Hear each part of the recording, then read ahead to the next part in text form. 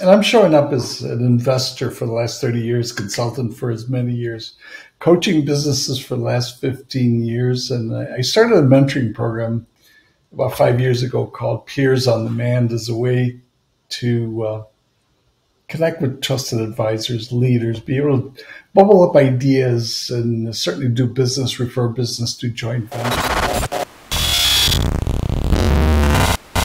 Certainly understand the individual, like you mentioned, understand their values. And I go through certainly maybe their identity, their values, their beliefs.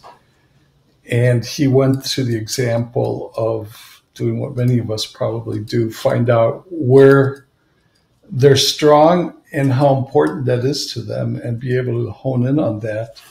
And in terms from a business standpoint, which is what I focus on, and I know that you do that as well, Jeff, I focus more, not so much on the individual person yet. I focus on the business direction or the role that they're playing in the business, where they want to take it from a leadership standpoint. And he mentioned the present to the future, and I like that. Some people like to go into the past. I don't go into the past until maybe later on. So I start with the present. Where are you at now, and what does the future look like? And I usually get a time frame, 6 months, a year, 18 months to get an idea. And so what I'm looking for is more the value to them as to what it would mean to be able to reach that goal. And so if they say, I want to do this, X, and I always want to make sure that it has some sort of definition, some metrics about that, very specific, so that I can get a clear picture about that. And then I certainly want to find out the meaning. What would it mean to be able to achieve that or get that? So from a business standpoint, I look at those aspects because if it's a strong enough meaning, if there's enough clarity about the metrics, if I could understand it, and perhaps I may be the right person or I may not be the right person to help them get there.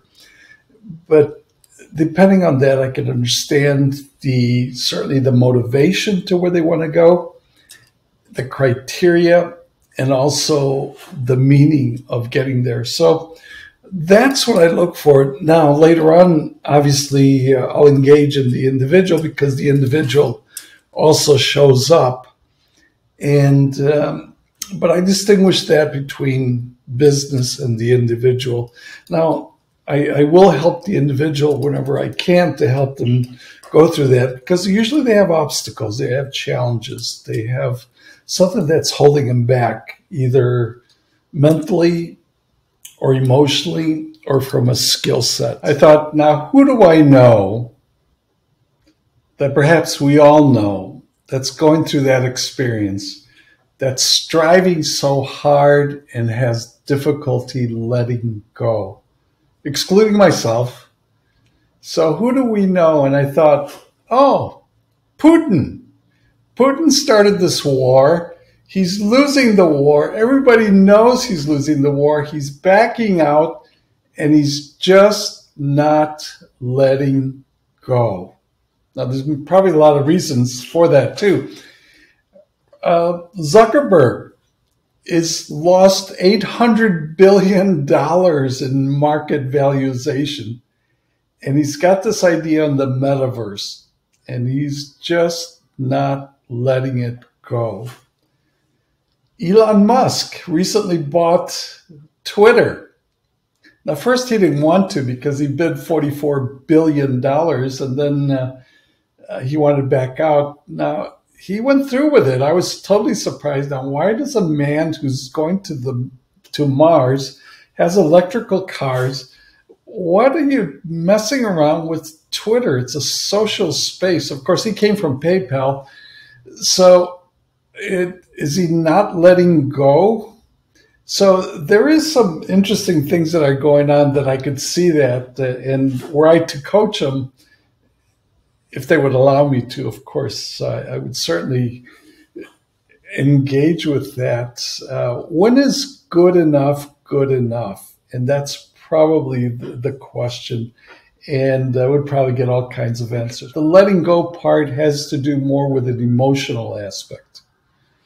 If you strive and you fail, it depends how important that is. And there's always failure. There's always continuity, or there's a learning lesson.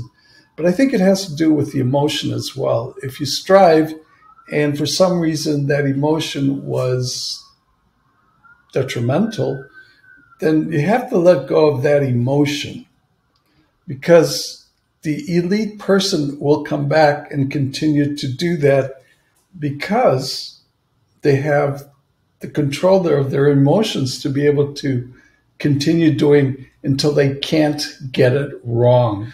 But it's letting go of those things. I think at some point it becomes a survival thing, a lack mentality or an abundance mentality.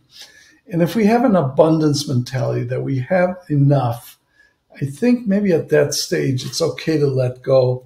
And it's okay also to come back, like I said, to strive again, continue again, live again, be that master that says, I want to continue until I don't get it wrong. And so I'm testing that out, but I'm still living this journey. I'm still alive. And so I'm going to see if that still works in my next time that I strive and I fail. And do I really let it go? And one of the things that I really take away is the I love you and naming ourselves. I don't think I've ever done that for myself. Very, very interesting, very touching, and also very effective.